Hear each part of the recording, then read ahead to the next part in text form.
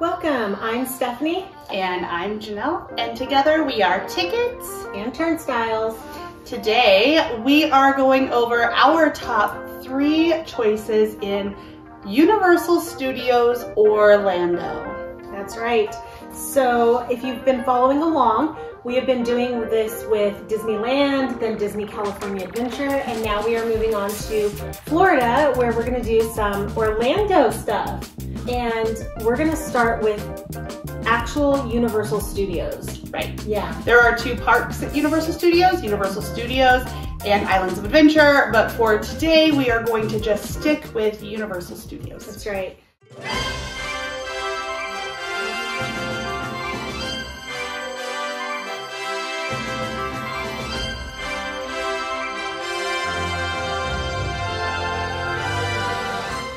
We're gonna start with our number 3 top ride, or number 3. How would you say that? Our third favorite. Our third favorite. Thank you. Yep. Wow. Okay. Our third favorite ride. So let's get to it. This one is kind of hard because there's quite a few that there is. Yeah. That kind of would slide into that spot. Yeah, I think so. I mean, there are quite a few rides there, but to me, a lot of them kind of feel very similar. So there's a couple that stand out, but I'm very interested to know what your number 3 is. 1, 2, 3. The Mummy. Men in Black. Men in Black would have been on my list too. Yeah. All right, so The Mummy, I love. They also have it at California. It's a little bit different. I just love it. It's like a dark roller coaster, and I kind of dig it. And Cooper is back. Hi, Cooper. Hi, Cooper. All right, mine is Men in Black. I feel like this is an upgraded version to Astro Blasters over at Disney. A little bit more, I don't know about adult, but you know. It's definitely more adult. You like spin around a lot. Yeah, and it's all aliens and stuff. I don't know, I really love Men in Black. It's challenging, it's fun. I do really, really horribly, but that's still, you know, it's still fun. So, The Mummy, man, I like that ride too. All right, you ready? Yep. Okay, number 2. I always wonder if they're gonna be the same ride. Like, I feel like when we talk about this park, especially, I feel like number 2 might be the same ride for us. You think so? It might. I thought that before. I don't think it is. Maybe we're both riding a long time.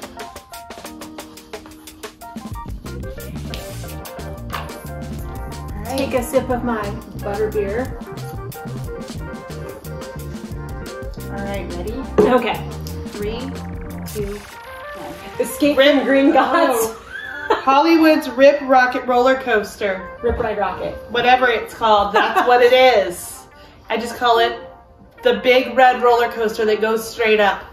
Poopy. Yeah, this one is definitely my Rip number Ride 2. Rocket. Yeah, so Rip Ride Rocket, it looks a little bit intimidating when you're just looking at it because you see this track that's going straight up. Yeah, but it's actually it's not the drop. No. It's the very first, when you first get on the ride, it lifts you straight up at a 90-degree angle. Yeah. Yeah, so I think it looks a little bit more intimidating than it really is. It looks like there's an inverted part, and there are no inversions on this ride. No. It just kind of goes up and over the top. No, because you feel like you're going to go into the flip, but it actually pulls you up and over the top. Yeah, it rotates you. The thing that I really love about this ride is that you can pick your own soundtrack.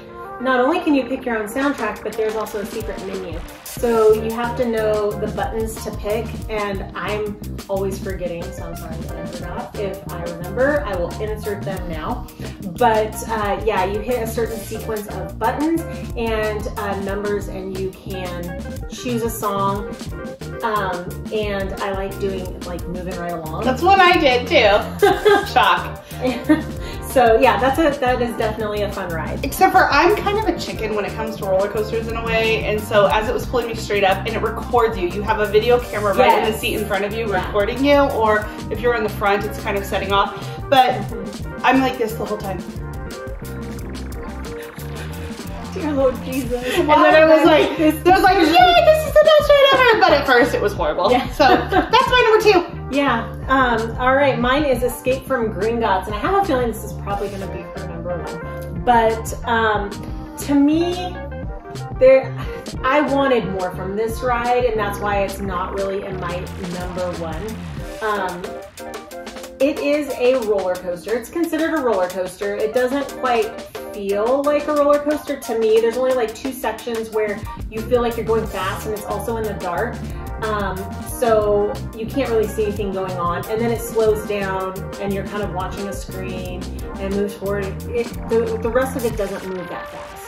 So for me, I want fast, and this just isn't fast enough for me to be called a roller coaster. I don't really call it a roller coaster. Yeah, they do. But yeah. All right. Number 1. You know what my number 1 is not? I think your number 1 is not Minions. No, my number 1 is not E.T. It is not E.T.? It is someone else we know's number 1, but it is not mine. It is not mine either. No. Okay.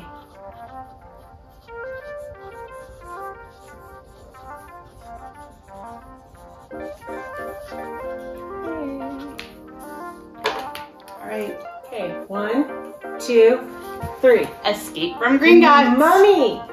But we both have them on the top top 3, so that's good. Yay! I love the Mummy. The Mummy is fun. It's got like fire on the ceiling, and Brendan Fraser, like the whole bring me coffee thing is kind of hilarious. Some people don't get it, but I think it's hilarious. When he's standing there. Yeah. And so I just love the Mummy. It's a fun indoor roller coaster with some fire and a lot of Egyptian artifacts. It's my number 3 spot, so yeah, yeah, we both liked it. My number 1 is Escape from Gringotts. Not a surprise to my sister. Escape from Gringotts to me is so good. I'm so sad that you don't love it. I love it because I think I wasn't expecting it to be a roller coaster. For me, I was expecting it to just be this immersive, fun experience from the last movie when they are escaping from Gringotts. So it really, to me, fit the bill. It doesn't exactly follow the movie or the books. I know, but it is so kind of giving the feels. Yeah, I think that's also kind of like my pet peeve with it. That's why it's my number 2 and not my number 1. But I do love it. It is a fun ride. But can we talk about for 1 minute? Yes. The line queue. Yeah, it's really amazing. I mean, it's phenomenal. You are in Gringotts, and they have Hermione and Ron, and well, even just like that very first room where they have all the bankers.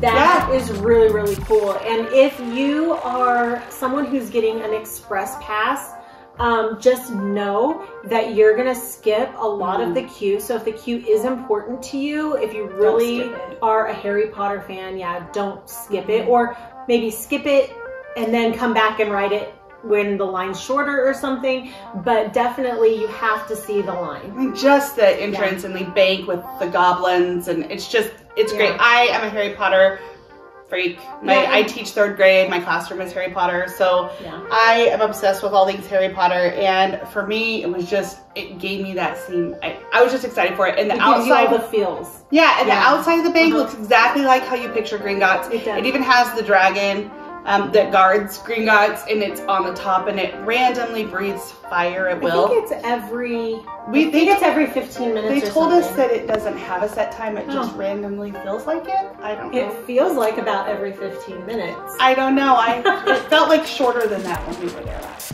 Yeah, I don't know. Anyway, that's my number 1. Yeah. Well, thank you for sticking along with us, and come back and we will have our next video on Universal Studios Islands of Adventure. That's right. So you can see our top 3 from Islands. Yep. All right. See you later. Have a magical day.